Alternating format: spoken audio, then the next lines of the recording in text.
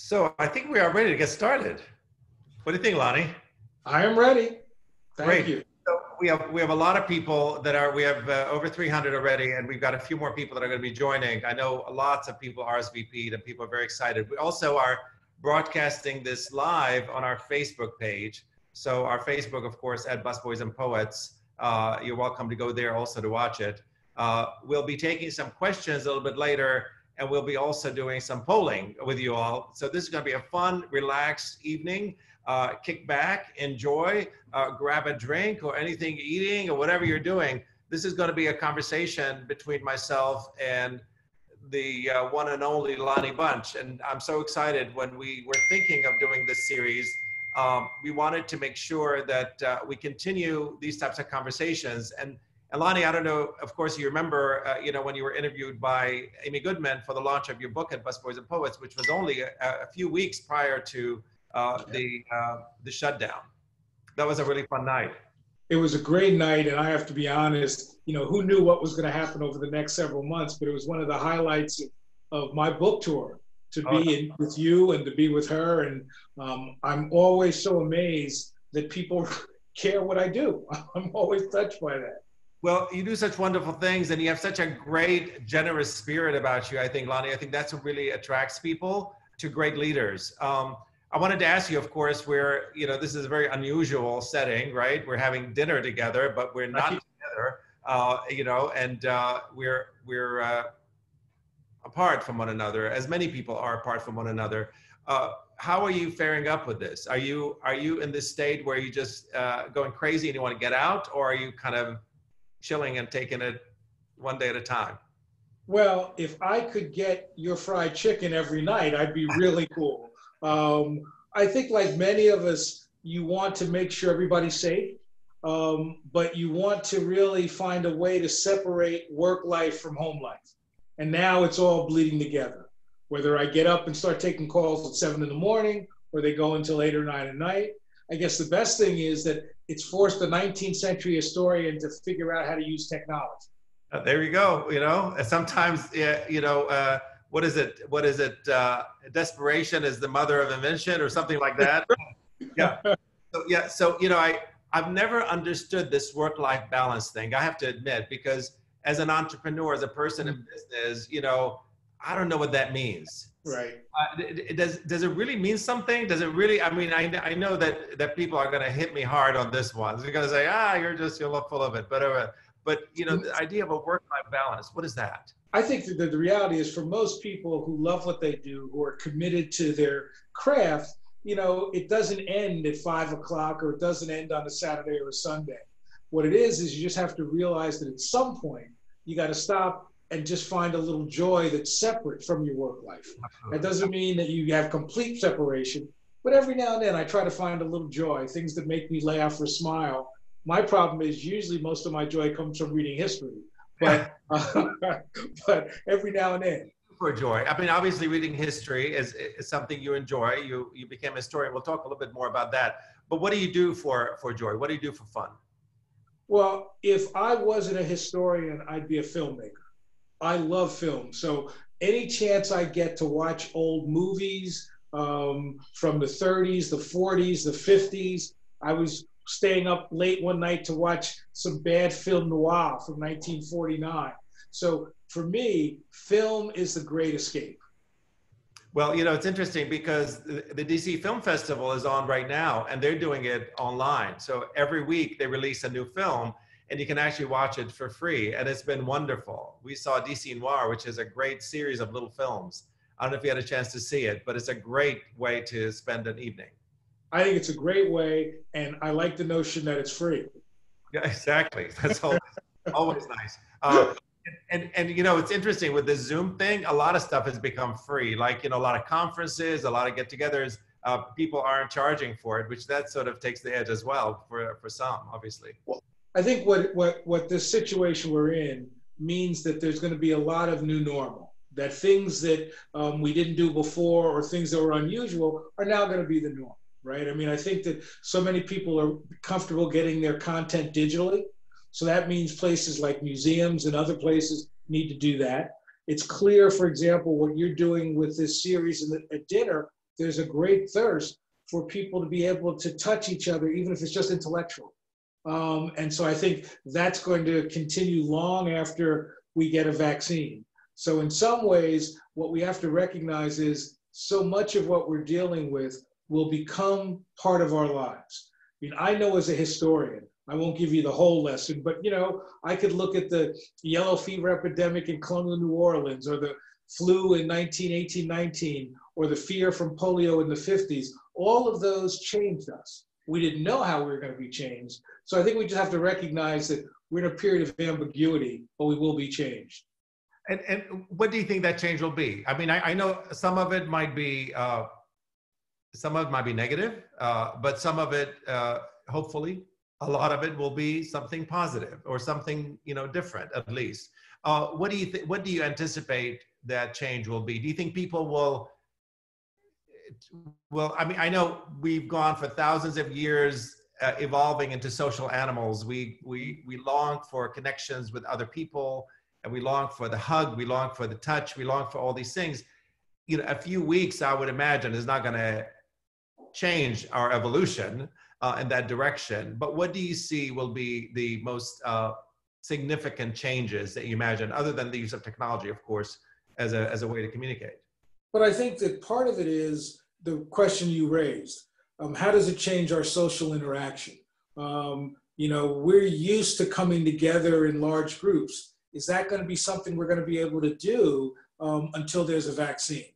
I'm struck, for example, about museums. One of the great things about museums is they bring people together who don't know each other, who rally around an artifact or an exhibition or a public program.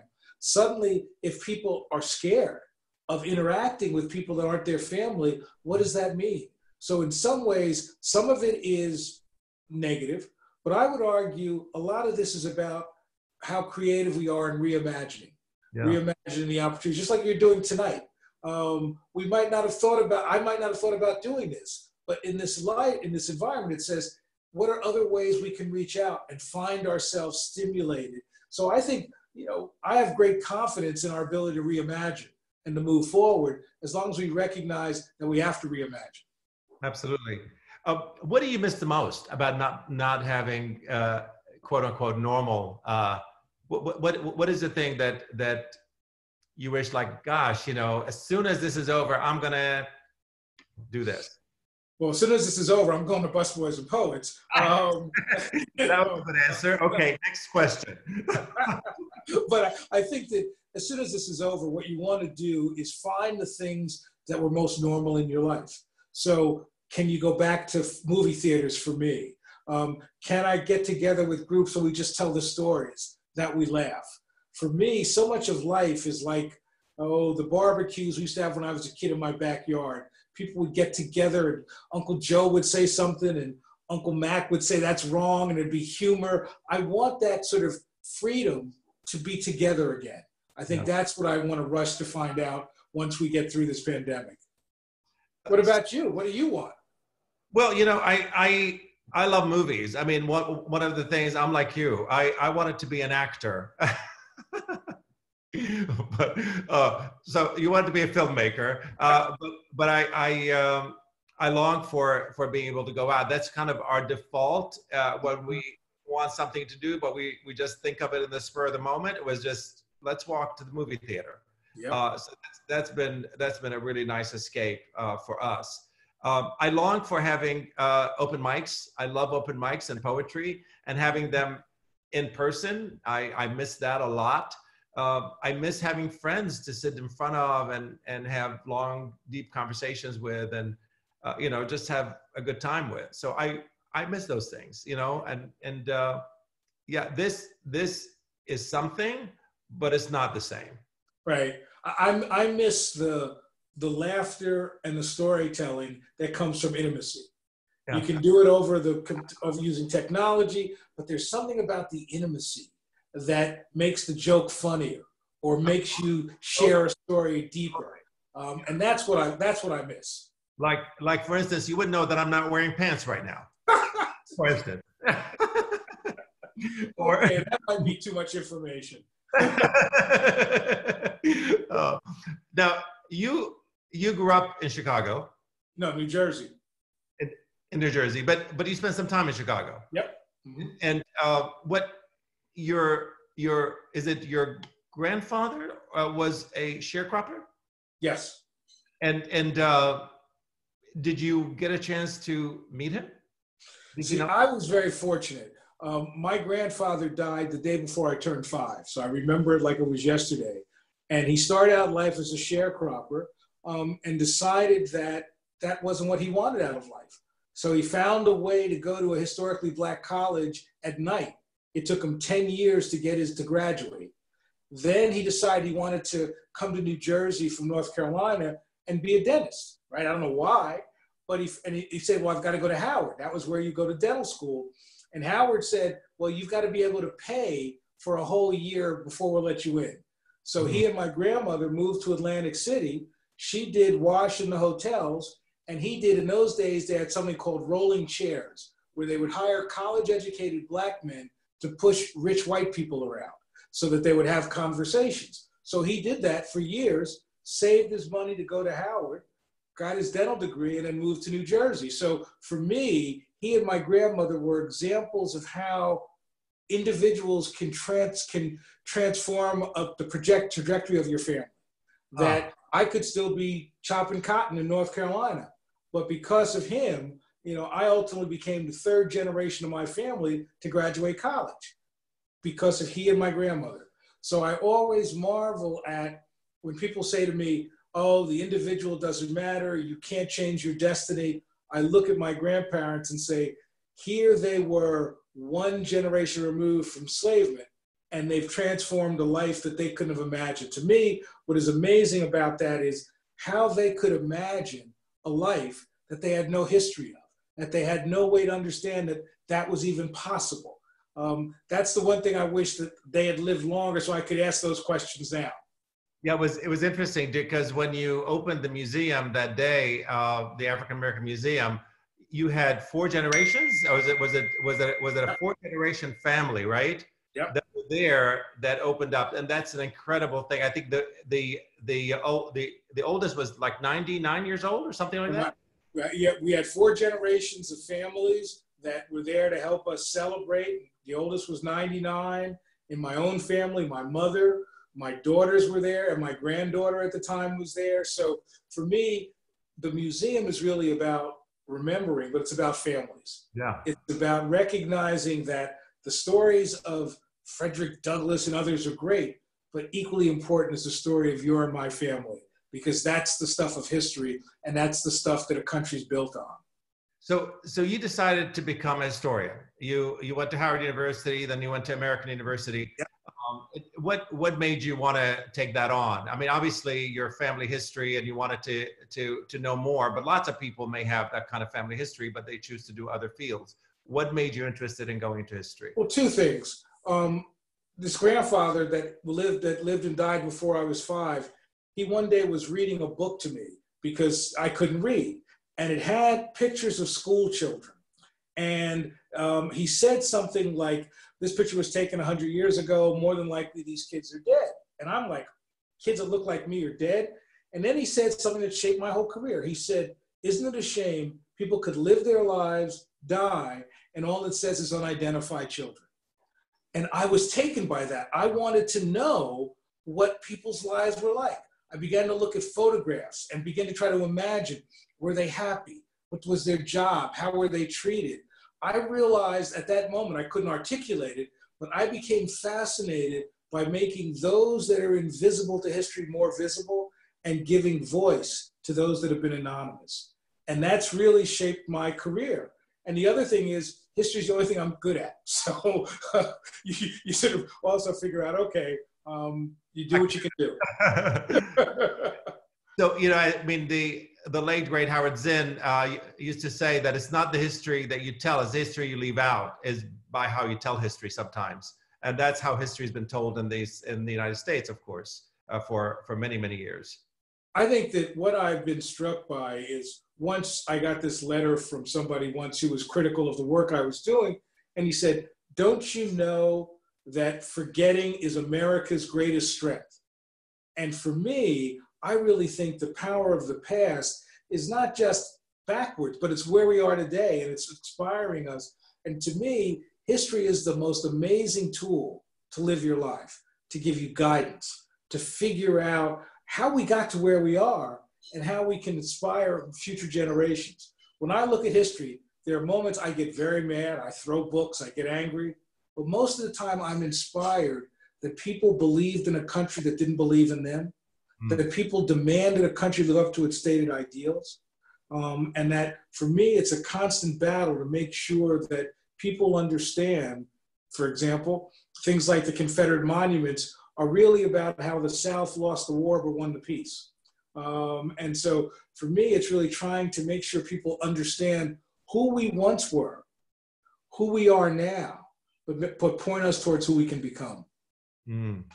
I remember we have a place out here in the Shenandoah Valley, and sometimes we come out here. And I remember going to a coffee shop here one time.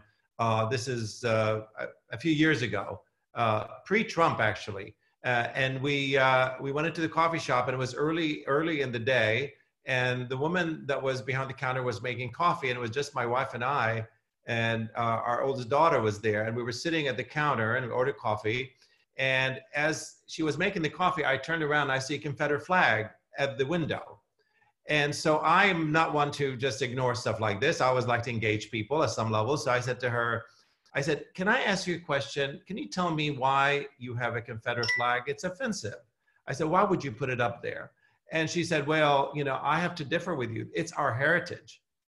And I said, well, but if your heritage offends so many people and it's so demeaning to a lot of folks that are consider themselves American as well, don't you think you should remove it? And, you know, and she, you know, had a very cordial conversation with, you know, with me and my wife. And I left a very big tip, just wanted to make sure, you know. So when we left, I remember driving by about a week later and the flag was gone. Really? And I was like, wow, a conversation, who knew? Now that's impressive. Down to clean it or maybe bring a bigger one. I have no idea, but it was down the day I drove by. I think it's amazing. To me, I don't ever want anybody to erase history, but what I want people to do is get the accurate history. So if you want to celebrate the Confederacy, I'm fine with it if you say, hey, we were traitors, we lost the war, and if you admit all that, celebrate all you want. Let's move on. So let me ask you this. As a historian, you study a lot of people in history and so on. If you were to bring somebody back and be able to sit down and have dinner with them, who would that be in history? Somebody who's already gone. It would be Frederick Douglass and Eleanor Roosevelt. Okay. And if I had a third, it would be Jackie Robinson. Okay. And so can you elaborate a little bit? So I think that Frederick Douglass is probably one of the most important figures of the 19th century. This notion of Douglass sort of reinventing himself, being this kind of self-made man, but also being somebody who fought not just for the rights of African Americans, but for women. And I just think he would be an amazing person to sit around the dinner table with. Eleanor Roosevelt strikes me as the example of how women are defined in a certain way, and yet she broke out of that mold, and she became, in some ways, the conscience not only of her husband FDR's administration, but the conscience of 1950s and early 1960s America. The notion that here is this privileged white woman who said, I want to use my privilege to find fairness and social justice. That amazes me. And Jackie Robinson, good gracious. You know, to be able to both hear the stories of what he went through, but maybe he could finally teach me how to play second base. I'd be the happiest guy ever. Is that one of your favorite exhibits at the museum? I think that, you know, it's like asking who's my favorite child. Right. But I must admit, there were times that I would, when I was sort of under tension, I would go into the sports area and just watch that acrobatic creativity, just watch what has really been done despite the odds. You know, to go sort of watch the film footage of Muhammad Ali, or, to see Wilma Rudolph. I just find sports both challenging to write about and think about, but obviously inspiring. Somebody has made comments. They said they would want Prince. They want to have Prince back to have dinner with. I mean, I think that, if I have a long table, I got a lot of people I'd like to have back. Right, exactly. That would be an incredibly long table and wonderful. Let me ask you this. You're obviously spending a lot of time at home, as many of us are. How do you get your news? How do you keep centered? Do you get it from television, from blogs? Where do you get your news from? Okay, now you're getting deep to who I am. Well, first of all, I still get the newspaper delivered. I like that notion of getting up in the morning. If you buy online, you get the delivery of the paper for free. So that's my deal too. So therefore, I love the notion of picking it up, going out, thinking about what I'm going to grapple with. A lot of it, I get a lot of blogs because I'm very interested in interpretation of what I'm seeing. And I'm a sucker. I still watch local news at 11 o'clock. Because I think that one of the things that I've never forgotten is that when I left Washington the first time to go teach at the University of Massachusetts, I remember watching local news and they were talking about, a fire in Roxbury or this, whereas in DC, local news was national and international. And so I've always been fascinated by that juxtaposition between stories about Anacostia, stories about the White House, stories about international. So I get my news that way. And then when I'm really missing something, my two daughters tell me what I should be looking at. Do you tweet? Do you tweet a lot? The secretary of the Smithsonian tweets all the time. Lonnie Bunch tweets regularly, but not all that often. I see. Let's stay for a minute on reading. You get your information a lot. You were saying that you read a lot of history books. You were telling me that earlier. I know, that's obviously part of your job, but are you a fiction or nonfiction kind of person? I'm a nonfiction, but my fiction is poetry. I never go anywhere without a copy of the collected poems of Langston Hughes. Never. It's just something I carry with me all the time. I keep poems by Georgia Douglas Johnson. What? Oh, I said, do you have a favorite poem of Langston, or do you just... Sure. It's real simple. It's a poem where he said, "Lord, how I wish the rent was heaven sent." I love it. Yeah. So poetry obviously is something that bodes highly with you. Do you write poetry? Do you? I have written bad poetry. I want to know your artistic side. What is that part? Is there? I have written bad poetry, bad fiction. What I realized is I'm better as a nonfiction writer. When I go back, I've always kept journals for years. So when I go back and look at my journals from when I was a freshman or sophomore, writing poetry I thought was really good, it's amazing how bad that was. Yeah. If it rhymes, it's great. But since you're not acting, are you writing? Am I writing? I am writing actually, but my writing is it's a work in progress. I keep trying to figure out, I try to journal once in a while, but I'm not that disciplined, I have to say. People that journal, they say they have to do it every day, and it's painful and it's work, but I don't do it as often as I'd like to. I'm compulsive. I will do journals, but I won't do them every day, but I'll do them like a sprint. So I'll do it for, 3 days to catch up. But, I was able to document the building of the museum through the journals. And now I'm documenting the challenge of being the secretary through journals. Eventually I'll share those with my kids, but they're really for me to sort of contemplate and reflect on kind of where I am and what I've tried to accomplish. I know we're doing this engagement online, obviously. What's the Smithsonian doing? That's I know that you can see a lot of the exhibits now online. I know, and I don't know. We didn't really set this up clearly because you, of course, were the founding director of the African American Museum, and now you became the head of the entire Smithsonian institution. which is a huge, obviously, undertaking. And now the museum is, all the museums are under you, including the one that you used to direct. And your wife works for the American Indian Museum, correct? My wife is one of the associate directors at the National Museum of the American Indian. So as long as they don't close museums, I'll be okay. You'll be fine. So you're her boss. Oh no. I'm her colleague. Her colleague. Okay, I got you. If she wants to say hi to us, tell her to come and say hello. She will. She'll come on in. What's the museum up to? What are you guys doing to engage your? How many people did you have visit per year for all the museums? Oh, probably 30 million people. 30 million. So that's a lot of people that are missing out now, right? Well, I think so. I think that what is clear is that the Smithsonian already have been asking the question, how do we serve even more?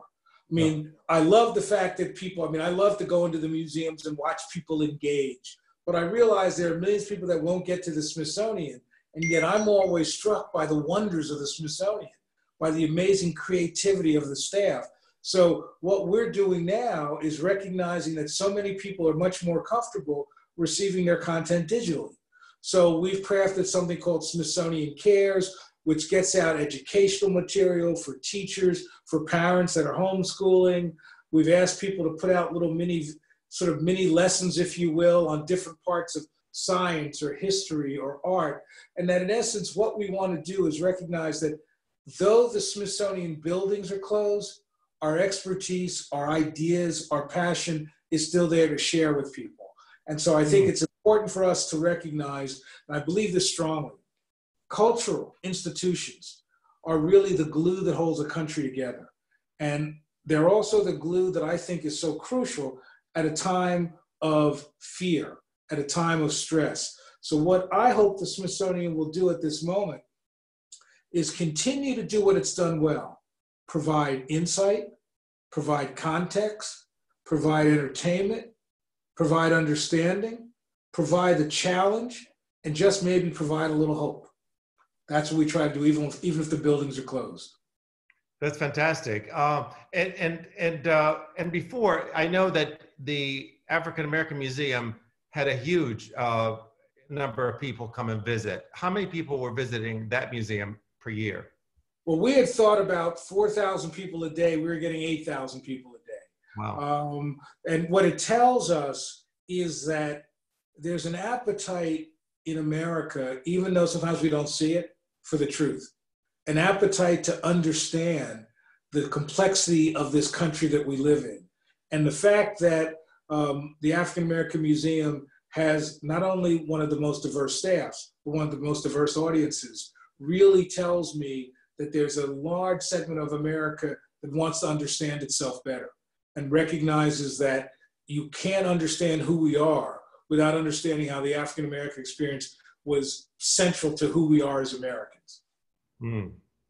Yeah, it's an incredible museum, and I know that the average. You were saying the average number of hours that people spend at a museum is what, about an hour and a half or so? Right, and what happens is that 90 minutes is roughly what people spend, but at the museum, the African American Museum, we're spending 4 to 5 hours. And so that was part of the reason for the crowds. But what it told me is that people were engaging not just with the artifacts or with the exhibits, but they're engaging with each other. I love the fact, let me tell you one quick story. I was walking in the museum and there was a woman talking to her maybe 12-year-old son about Medgar Evers, the great civil rights leader from Mississippi who was murdered in 1963. And she was telling him in detail about what his life was like and what the sacrifices he did. And when she finished, another woman came up to her and said, I just want to thank you for sharing that. And the mother said, well, why? And the other woman said, because Medgar Evers was my dad.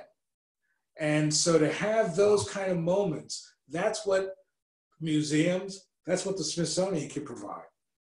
You also tell the story about getting some of the historical materials for Emmett Till. Can you speak a little bit about that? One of the most moving parts of the museum is really the way we've interpreted Emmett Till. And it's a story that goes back to my time in Chicago. I was president of the Chicago Historic Society, and one of the people I was very close to was Studs Terkel, the great oral historian. And whenever I would meet Studs, I'd say something, he'd say, here's who you need to meet. And he said, you need to meet Mamie Mobley, Emmett Till's mother. I didn't know she was still alive. She came to my office, and we were supposed to have an hour-and-a-half lunch. She spoke for 7 hours about what happened from the time she kissed her son goodbye till the time she buried her son. And I'm crying, I'm overwhelmed. But I was so fascinated by this woman's courage. So we became friends. I wrote some things about her in the Chicago Tribune. And one day I was at her house, and she said she had carried the burden of Emmett Till memory for 50 years, and she thought it was my turn. And I never forgot that. She died shortly after that. I came back to the museum, and then when, because of a horrible mistreatment, because the original Emmett Till casket was discovered not being taken care of, the family reached out to me and said, we know you care, would you help preserve this casket? So my first thought was, should we collect the casket? Is that ghoulish? So we preserved it, but I wasn't sure we'd ever interpret it. And then I kept thinking about Emmett Till's mother, that the story was not just the broken body, but the courage of this woman to, at the darkest moment of her life, to demand that that casket be opened so the world could see what they did to her son. And through that pain, she brought power to people who wanted to change America. So we decided to craft a spot that would allow the public to sort of feel the pain, but feel the strength of this woman. And so for me, that's one of the most sacred spaces in the museum. It's an extremely moving exhibit. Beautifully done, really. Very. Well, I don't take credit for anything. There are gifted curators, designers, you know, I just have ideas and they make it work. It takes leadership, that's for sure. So, you know, some of the comments that are coming in, they're saying that, you know, we've come a long way, but we still have a long ways to go. We've just seen the murder of a young man who happened to be jogging in his neighborhood get killed by two white men, a father and his son. But for the video that came out, they may have gone completely scot-free, which is really quite shocking. I mean, maybe not so shocking, but certainly quite disturbing in America today. So many years. What you've really put your finger on is, first of all, the price of liberty, the price of freedom is eternal vigilance, is to make sure that people are held accountable. But you also realize that how much has slipped through the cracks, how many of those moments weren't captured, weren't seen. And so in a way, I think the challenge is to recognize that the America today is different in many profound ways than the America where I was born. But that doesn't mean the America today is at the promised land. It means that we have methods to demand the country live up to its ideals. We've got people who can have positions of influence to shape and demand that fairness. But it means that we will always have to confront evil. And one of the things that I think is so powerful about what you've done with Busboys and Poets is that you've really changed the city. And by that I mean is what you've done is help people understand how central to understanding the city is. It is central to understand how you fight for social justice, how you understand the past, how you look for fairness. In some ways, what you want are people like you that demand America look at itself clearly and carefully, and to be able to confront those who don't want to change, support those who demand change, and definitely demand a country live up to its ideals. Very well said. I wanted to ask you, for somebody who's let's say who's coming in new to this and learning about history and American history in a new and enlightened way, what books do you recommend that they seek? What are your favorites? Well, you could never go wrong with Howard Zinn. You could never go wrong with John O. Franklin, From Slavery to Freedom.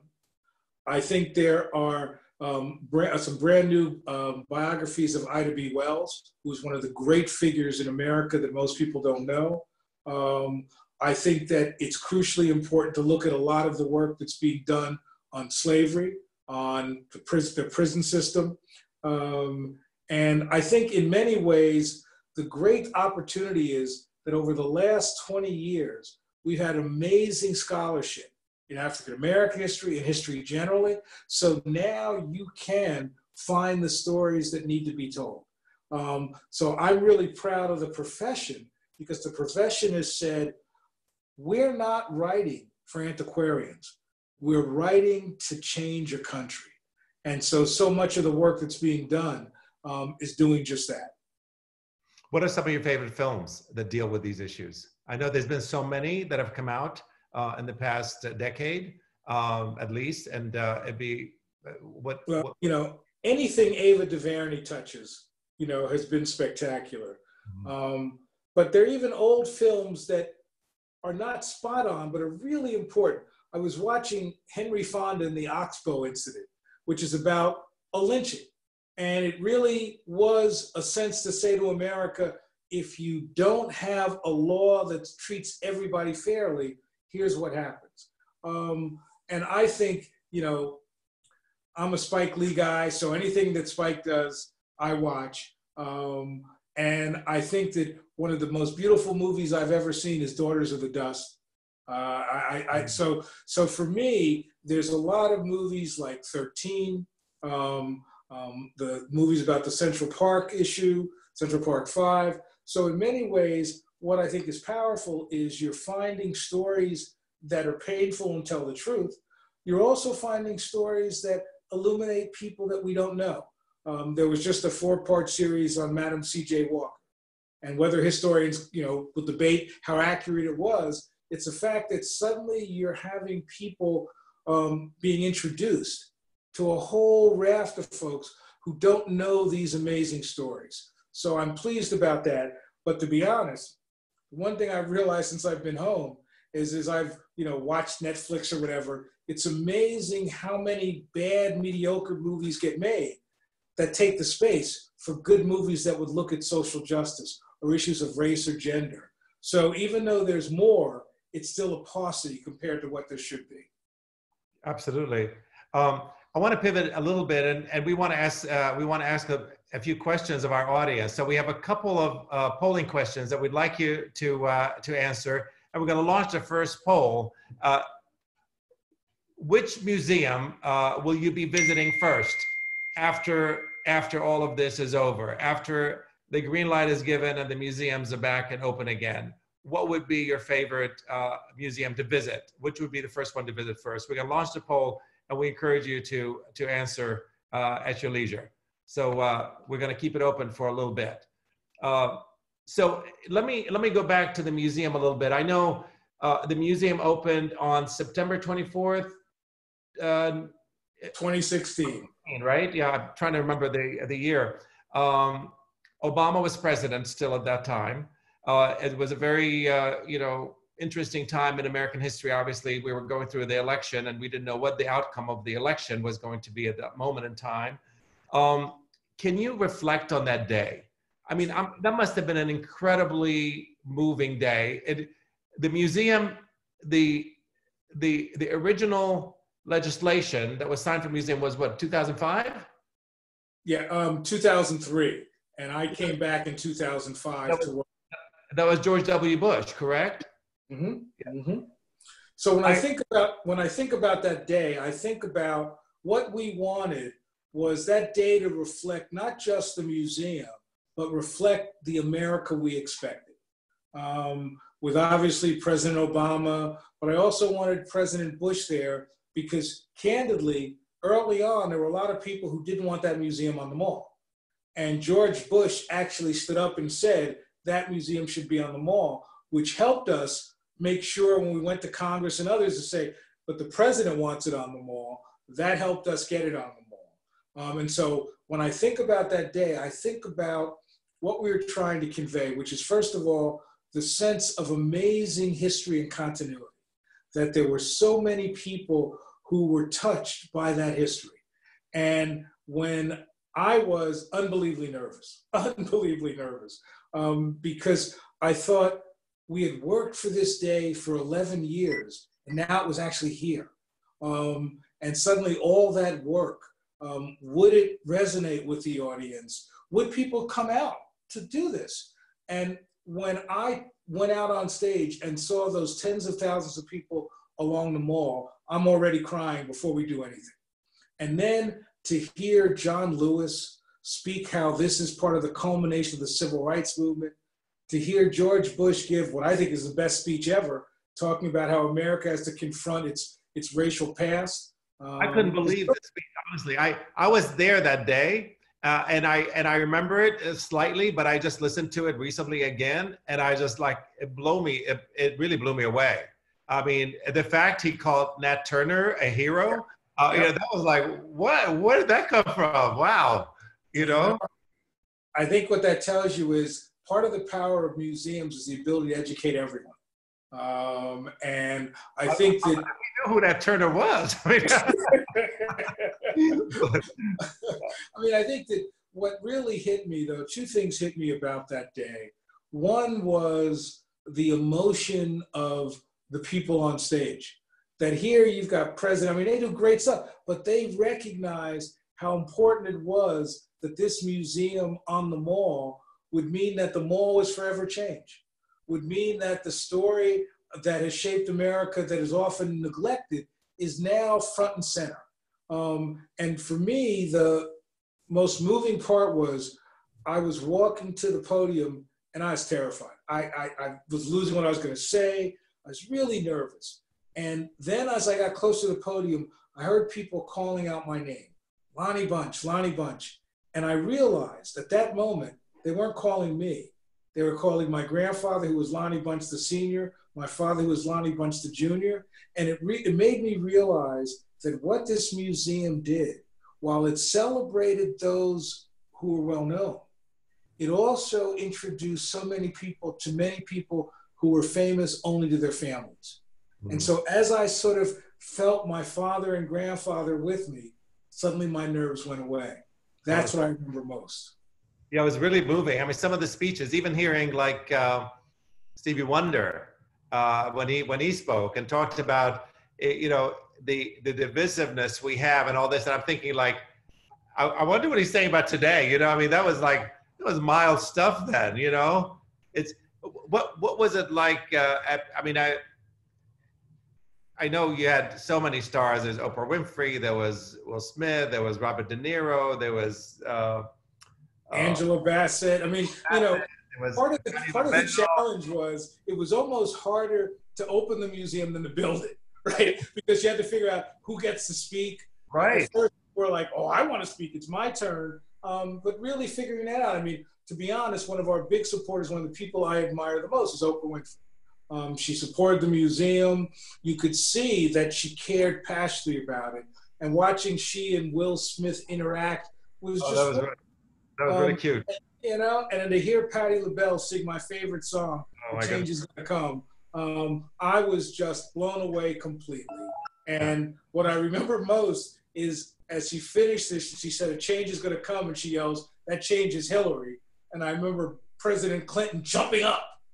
Who knew that, you know, several months later, it wouldn't be Hillary. Different story. It'd be a different story. So when you opened the museum, I know that was the big opening day and so on. Were there, I know that behind the scenes isn't always what's in front, you know, but it was in front with this beautifully orchestrated, beautifully done, flawless event. Are there things that you wish you had done, people you wish you had been on stage that had talked? Are there any backtracking to think, I wish I had done this, or wouldn't it have been nice if we did that? Well, I mean, I think, first of all, remember that this was really done by a lot of my staff, people like Kinshasha Holman Conwell and Tasha Coleman and so many others. They really thought this through. Who should speak? What's the protocol? But also what we did before we opened. One of the most amazing nights was when we invited the families of people who donated artifacts to the museum. So to see grandmothers taking their granddaughter and saying, that's from our family, that to me made it really special. And so I think that, you know, what I wished is that we could have had many more nights for average people to come in and to enjoy it. You know, we did a lot of the donors, what you have to do. But I think that was special. And I'll tell you the one regret I have is, we also had an amazing folk festival that went on a couple days before we opened. Great music, Chuck D. I was so busy I didn't get the chance to do any of that. If I were to do anything differently, I wouldn't. I think it was, everybody who participated really wanted to participate. I thought having the Bushes and the Obamas, and especially at the end, having that family of 4 generations ring the bell that for some people symbolized freedom, for other people it symbolized sort of working on a plantation. For me, and if you could hear carefully, there were bells ringing all over the country at that same time to celebrate and to remember all those who have shaped the country, who no one knows their names. That to me was one of the most powerful moments. Yeah. And then of course, you were the director there for a couple of years, and then you were tapped to be the head of the entire Smithsonian. And that must have been really hard to give up, your baby, so to speak, and be able to move on. What advice did you give Spencer crew when you were leaving? Well, first of all, it really was the hardest thing. I really wanted to stay as director of the museum. It was the most special. I had family there, right? The people that worked there were my family. The way people would react on the street, people would come up and hug me and say thank you. And so to me, it was the best place, and it also had the best office in the world. When President Obama came through, he said, "Wait a minute, your office is better than mine." And I said, "You've only worked 8 years. I worked 11 years." To give up that office, to go to the castle. But I realized something. The reason why I did it is working on the museum was our gift to America, all those people working on it. But I also realized that the Smithsonian as an institution profoundly shaped my life.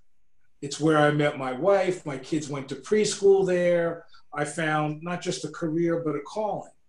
And I realized that if I were secretary, there's nothing I need. So I can give everything to give back to the institution that shaped me. So this was really my gift to the Smithsonian. And it's also because of something that happened that I had completely forgotten about. There was one year we were going to visit my mother's family in North Carolina over an Easter break. And it was during the time of all the celebration of the centenary of the Civil War.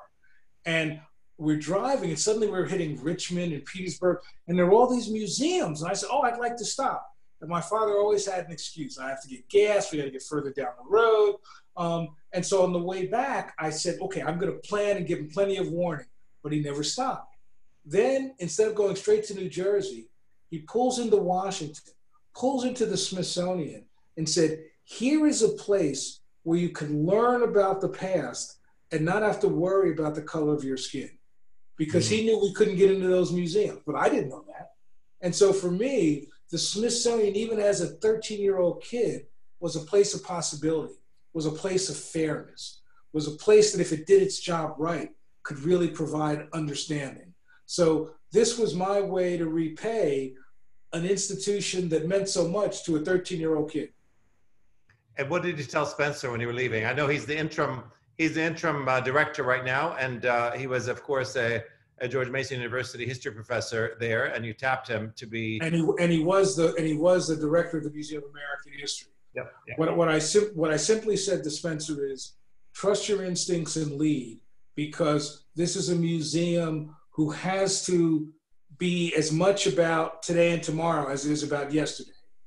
And then I said, and don't screw it up. So we just got the poll for the first one. So we have 59% said they'd go to the African American Museum, not surprisingly, right after this. The second highest is the American History Museum. The third is the American Indian Museum and the Anacostia Community Museum. We're tied. Then the Museum of Natural History, then the Air and Space Museum, which is kind of surprising because that was one of the most popular ones, right? Yeah, that is still the most popular Smithsonian museum. Interesting, interesting. So we have another poll that we're going to be sending out, or actually a question. And this is a question that we're asking people that we're asking them not to Google it because it's unfair if you do that. So obviously, because this is a question about the founding of the museum, what year it was founded.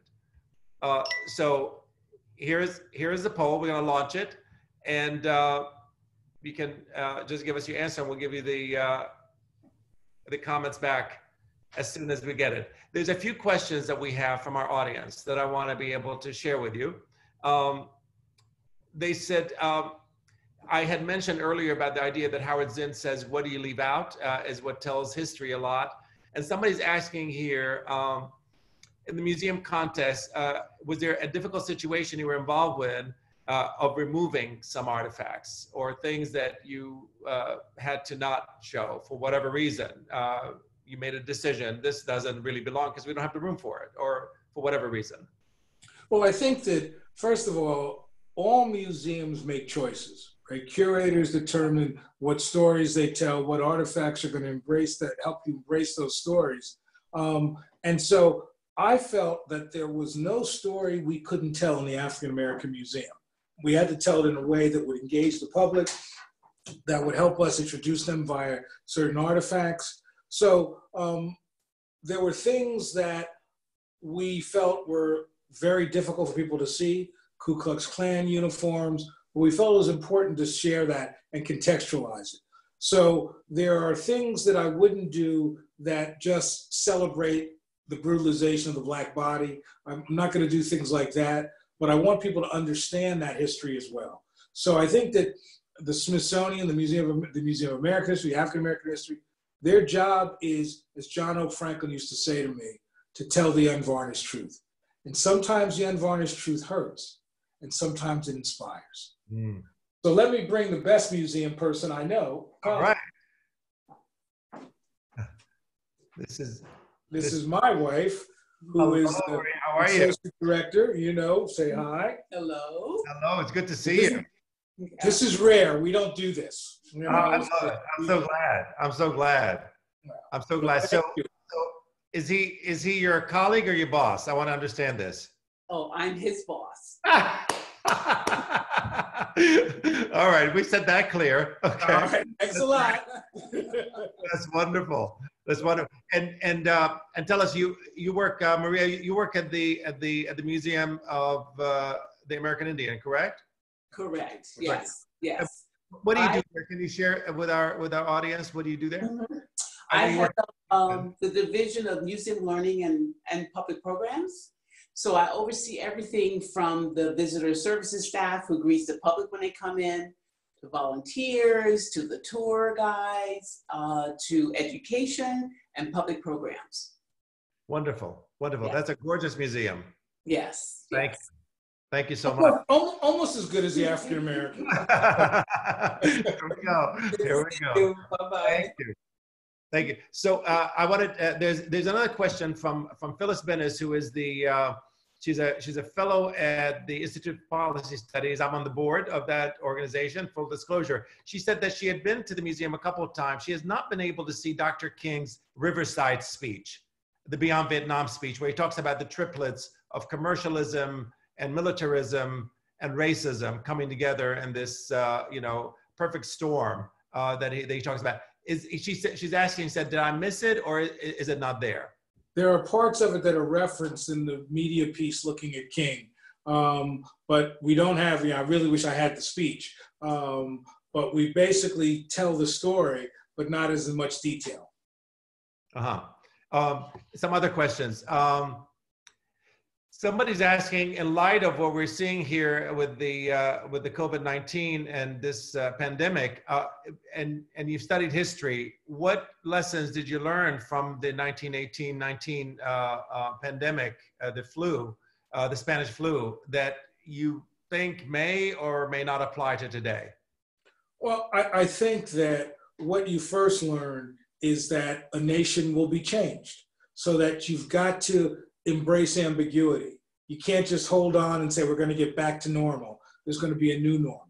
And I think that feeling comfortable helping to redefine what that is. That we don't know exactly what it is, but we've got to have confidence that we will change and we will adjust to people's fears, people's needs. I think that's what I've learned more than anything else, is to embrace ambiguity. I think the other thing is to make sure that the Smithsonian, the Museum of American History, African American History, Indian Museum, Portrait Gallery, that they're all collecting this moment. This is one of the most important moments in American history, and I want to make sure that 50 years from now, it's not forgotten, and that people can find these stories that will allow the public to understand this world that we're living in. So I'm excited about that.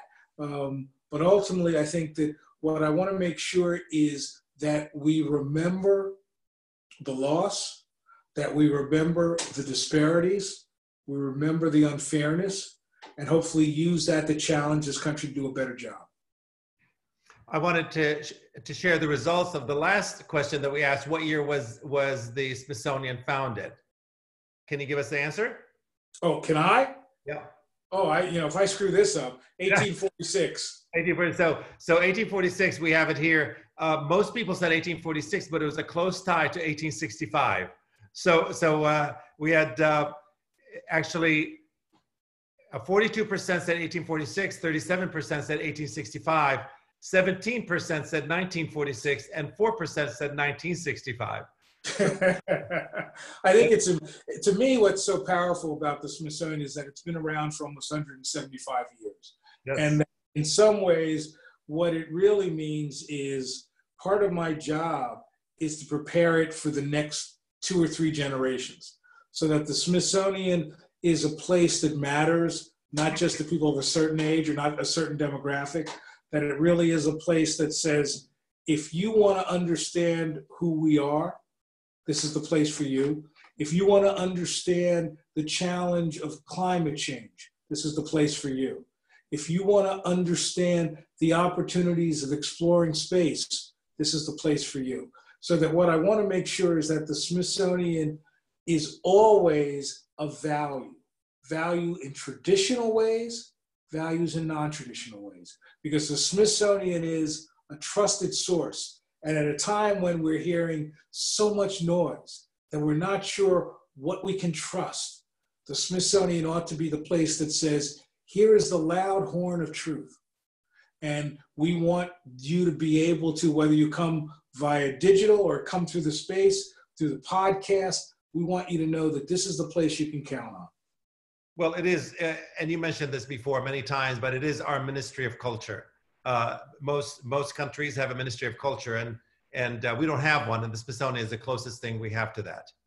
Well, I think that you and I have talked a lot about what nations are doing around the world when it comes to culture, and the Smithsonian has to play that role in sort of helping to push culture and work with other museums here, but also to help think about cultural policy, and also to sort of say, do we have a responsibility to help when there's an earthquake in Haiti? Of course we do.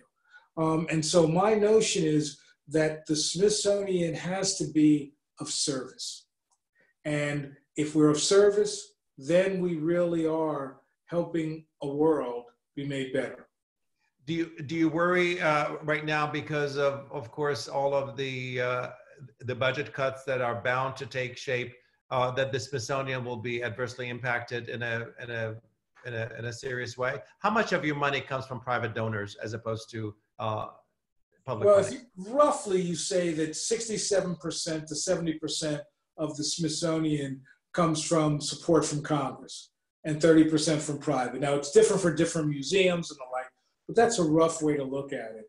I think that there's no doubt that this is going to have a profound impact on all the resources that the Smithsonian has to bear. Because we've been closed, all the restaurants, all the shops, there are millions of dollars a week that we're losing.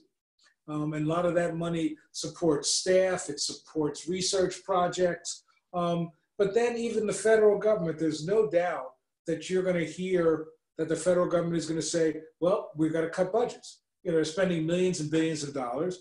And so our challenge is to have some foresight, to make some decisions, some that are hard. But my goal is to protect the staff, protect the core values of what we do at the Smithsonian, and continue to make sure that we don't tread water, but that we continue to do important work that helps the country. But it means there are going to be hard decisions over the next several years.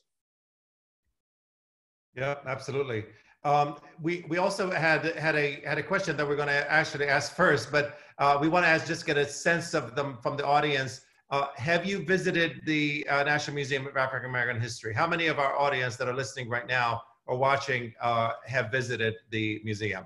So we're going to launch that and see what the results will be for that one. We wanted to ask just a couple more questions. What role, I know you have a very sensitive position, obviously, and you have some politics, obviously, that have to play into your role at some level. Did you say some? Well, I'm just trying to be kind here, but I'm trying to see when the current president that we have toured the museum. I know you were by his side. Has he been to the museum since? You know, I don't think he has. I know that Mrs. Trump has been to several of the museums, American history, natural history. I think that what you want people to realize is the Smithsonian is this great resource regardless of politics, but right. that clearly you have to be political. Whether if you're a museum director in Washington or a museum director in Chicago, you got to understand the politics of it. So it's not enough to be smart. It's not enough to be a scholar. You've got to be able to figure out how do you work the media? How do you work effectively with political leadership? How do you work with boards? And recognize that I believe that you're always going to get beat up for something you do. So you might as well do the good stuff, do the right stuff, fight the good fight. Because if you're going to get beat up, let's get beat up for something big, not for something little. Make it worth it. Absolutely. Yep. I think when I think about you and the work you've done, you know, thinking about expanding Busboys and Poets, but really seeing it as both a business, but also as a service to the community. So I'd be curious, is that part of how you thought about as you began to create this wonderful empire you have? Well, empire is an interesting way to put it, but yeah, I mean, it really was. I mean, for me, it was something that was missing. That I wanted to have, a place where you can go and get a real sort of a cultural experience that I thought was missing, especially in DC. I always thought that DC just never really kind of asserted its character to the rest of the United States. You know, when you go to New York, you know exactly, like New York has a feel, has a vibe. You know, Chicago has a vibe. New Orleans has a vibe, LA has a vibe, but DC always had this other side that was overshadowed by the federal government. And it never really asserted itself, although people in the city knew who they were and what they were, but no one else kind of sensed what that vibe was other than the federal government. So I wanted to create a place that felt like DC. I wanted people to come in and stop saying this is so New York. Because I was getting tired of hearing that, frankly. I want people to come in and say, this is so DC, you know? That was kind of I think that's what's so powerful about what you've done, though. I mean, I think that the challenge of helping people recognize the tension between the federal city and the rest of DC is really important. And one of the things that I felt that the Smithsonian needed to do a better job of was to be in Washington, DC. To help people who come to the Smithsonian understand this amazing, complicated city.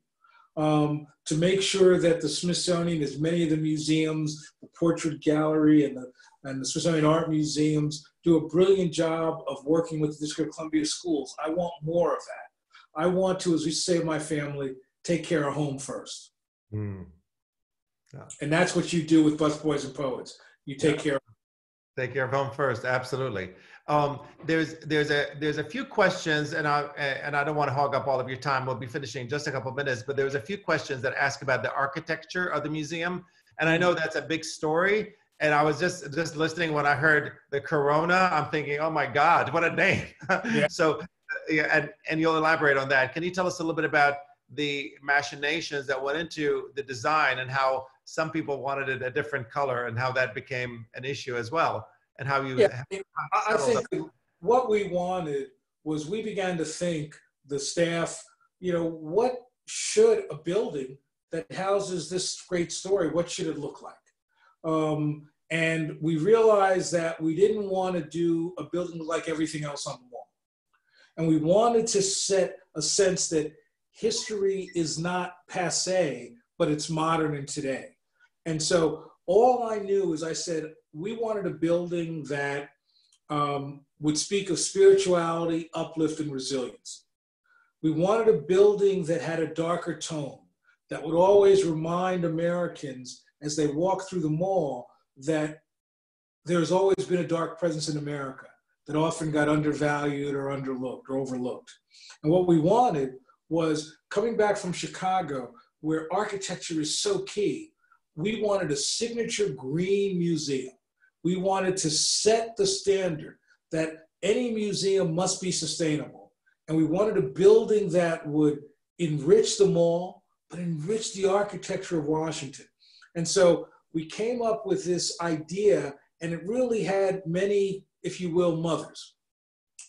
There was a Yoruba post that had angles that looked like that the building is. I also saw a photograph of Black women in the 1920s in prayer, and their hands were at this angle. So we knew we wanted something that spoke of uplift. And then the architects came up with sort of what would be a bronze corona, this wonderful, basically putting a building within a building. And that when we looked at it initially, we realized that you can't have solid bronze. It's too reflective. So the architects said, well, you know, maybe we'll just use a computer to do sort of wonderful holes to make it green.